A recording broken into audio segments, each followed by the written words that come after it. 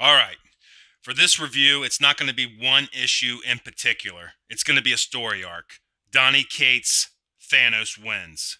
I'm also not going to review these chronologically. I have to jump around to give you some backstory. Before we start the review though, let me say two things. I recently went back and I reread these issues, and I had two overwhelming thoughts. The first is, Donny Cates, Thanos wins, is a modern Marvel classic. Yeah, I said it, and I'm going to prove it.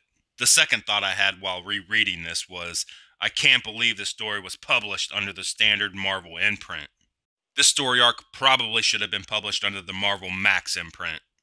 Yeah, it's that brutal. Cates was writing with a ferocity that I hadn't seen from him before or since.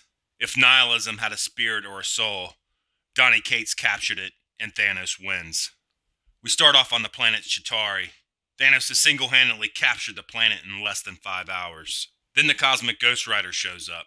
We need to take a little detour here. I need to give you some backstory on this guy. The Cosmic Ghost Rider was once Frank Castle, the Punisher. Frank was killed in combat, helping to defend the Earth against Thanos. With his last breath, Frank says he'd give anything to be able to punish Thanos. Mephisto was listening.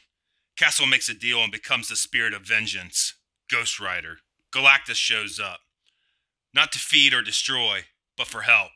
Thanos has been chasing him across the stars. Battered and beaten, he had barely escaped back to Earth.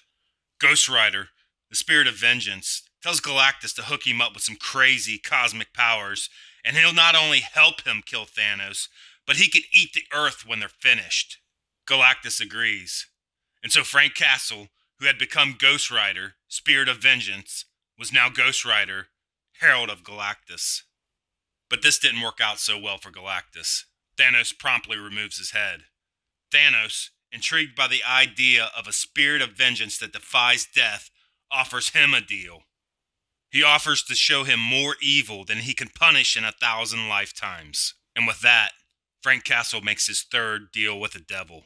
So the man who was once the Punisher, and then Ghost Rider, Spirit of Vengeance, and then Ghost Rider, Herald of Galactus, was now the Rider, the black right hand of the Mad King Thanos. Alright, so we're caught up on Cosmic Ghost Rider, so we can rewind back to Chitauri when Cosmic Ghost Rider had showed up there. He lassos Thanos in fiery chains, and then he tears off, Thanos in tow, through space and time, millions of years from now. He brings the Mad Titan Thanos before his future self, the Mad King Thanos. The Mad King tells him, "There's no one here to oppose you, boy. You've already won." Alright, this is a great place to end this.